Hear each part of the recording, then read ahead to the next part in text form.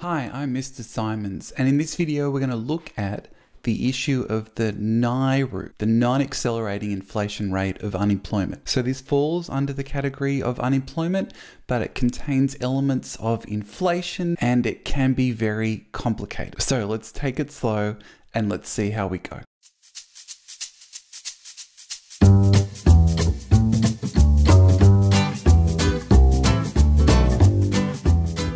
Talking about the Nairu, and what we're going to do is we're going to start from another couple of concepts and then we're going to come to the Nairu. What we're going to do is we're going to start with this idea of full employment. Now, full employment is the situation where the quantity of labor demanded equals the quantity supplied by people in the economy, and that our sort of idea about full employment is the same as a labor market equilibrium. So it's this situation. The quantity demanded of labor equals the quantity supplied of labor. But what I want you to think about is that even when an economy is at full employment, some level of unemployment will exist. Is full employment a lie? No, it's not, but that it is not a situation where everyone is employed, right? At full employment, some level of unemployment will exist. So let's now think about what full employment actually means. At full employment, there are all sorts of people that still can't get work. So there are frictionally unemployed, seasonally unemployed, structural, hardcore unemployed people. But the key point is that at full employment, there is no cyclical unemployment. So there is no unemployment caused by economic downturn or a slowdown in aggregate demand. So this is a very important distinction to make. So at full employment, when there is no cyclical unemployment, there is still a base level of unemployment. There is still a group of people that cannot find work. And those group of people consist of frictional, seasonal, structural, and hardcore unemployed people. So we've just looked at full employment, and now we're going to try and understand the Nairu. So the Nairu stands for the non-accelerating inflation rate of unemployment. And what I want to be very clear about is that we can go into huge amount of detail on this topic. We could do entire economics PhDs on topics such as this, but for our purposes, we're just going to keep it relatively simple. The Nairu is the level of unemployment at which there is no cyclical unemployment.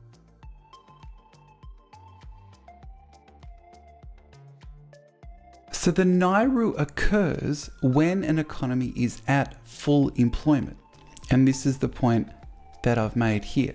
Full employment occurs at the Nairu. And the key thing to think about is that there is no cyclical unemployment at the Nairu. There's all those other kinds of unemployment, structural, frictional, seasonal, but there is no cyclical unemployment. The key thing that we should think about is that the Nairu tells us, so as economists, how to further reduce unemployment, depending on whether we are at that level of the Nairu or we're a little bit higher. At the Nairu, an increase in economic growth will not see a further decrease in unemployment. If we are at the Nairu and we try and speed up the economy to reduce unemployment further, we're actually not going to see a reduction in the Nairu. This is because increased economic growth only reduces cyclical unemployment. But remember, at the Nairu, there is actually no cyclical unemployment.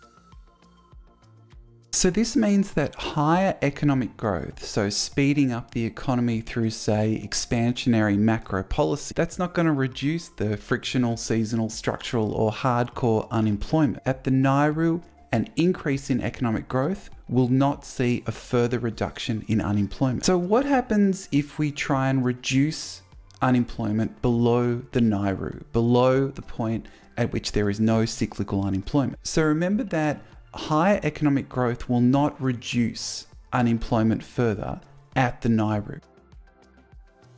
Remember, this is because higher economic growth will only reduce cyclical unemployment, but cyclical unemployment is zero at the Nairu. So instead, if there is higher economic growth, what will happen is all of these firms will have extra demand for goods and services, but they won't have any workers to supply it. So what they'll do is they'll go to other firms and try and steal their workers with higher wages, because there's no one else in the economy that has the skills, because they're all structurally or frictional or hardcore unemployed. So what the employers will do is they will try and steal workers from each other, because there are no other suitable workers looking for jobs. And this will result in inflation, because if I want to steal you from your existing job, I have to offer you higher wages to make it worth your while. So if we try and reduce unemployment at the Nairu by speeding up the economy, all we're going to do is increase inflation. Okay, so here we've got two situations to try and simplify it.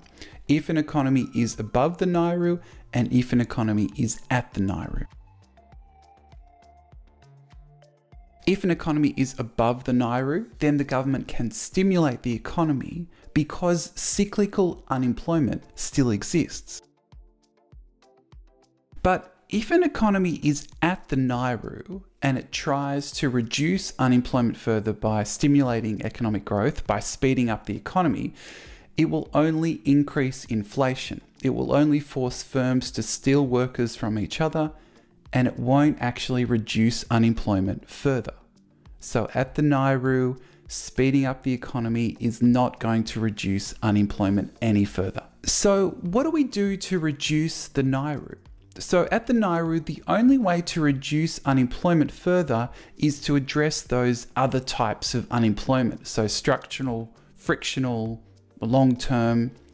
So if we can better match worker skills with available vacancies, or we can encourage people back into the workforce, or if we could do a combination of these. If we can give workers more in-demand skills, so retrain them and give them the skills the economy needs, that could reduce structural unemployment. So these are the kind of strategies that we could use to reduce the Nairu if we are at that level. Okay, so not an easy topic in this video. Go back, see if you can be very clear about what the Nairu means and how we can reduce unemployment if we are above the Nairu or if we are at the Nairu. And as always, thanks for watching.